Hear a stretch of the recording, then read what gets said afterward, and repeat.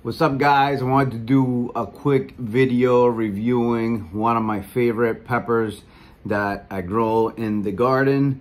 This is called the Brazilian Starfish pepper. It's usually around 10 to 20,000.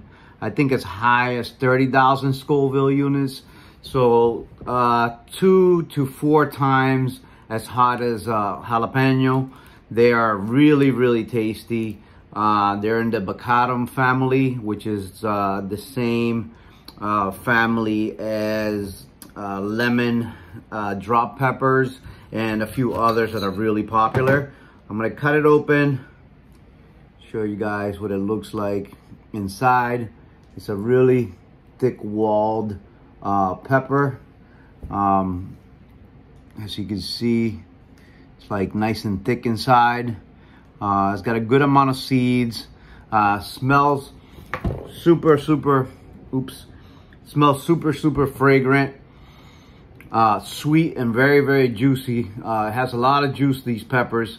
I'm gonna go ahead and eat half of it. It's been a while since I've ate hot peppers, so I'm not sure with where my tolerance is. I eat hot sauce every day and some hot peppers, but I'm not sure if a whole pepper will be pleasant. So I'm gonna try half first, and then if I'm fine, I'll eat the other half.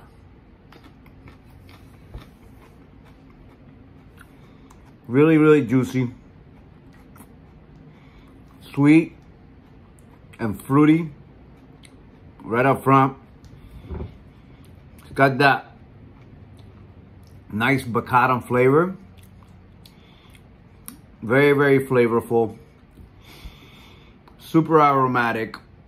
I'm gonna go ahead and eat the other half. Right now, the heat is actually in the back of my throat a bit because the pepper is juicy. As that juice runs down your throat, it carries the capsaicin oil, which gives you a pretty good burn.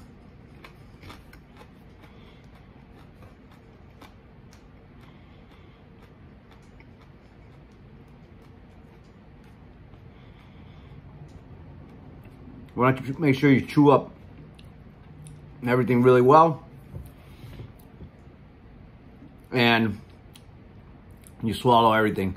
So hope you enjoyed the video, guys. I'm going to be doing more pepper and fruit reviews from stuff from the garden.